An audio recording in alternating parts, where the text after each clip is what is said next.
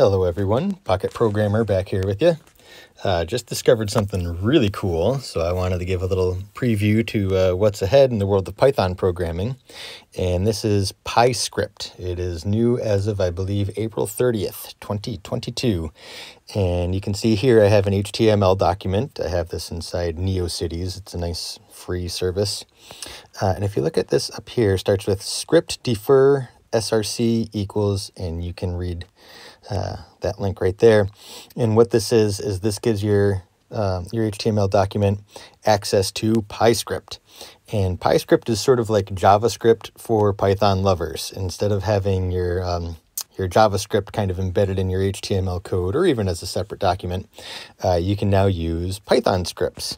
And how that looks is down at the bottom here. You can see I have a PyScript open tag, and below that a PyScript close tag. And in between those tags, I have some Python code. Notice I have import random. As of now, only a few modules are available like this.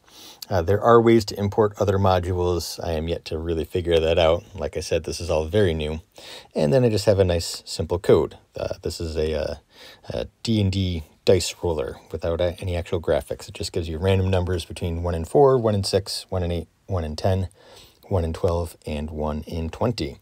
So rather than typing it all out, I just kind of wanted to show you what it looked like. Again, I'm going to scroll up so you can see the important thing there, that script defer.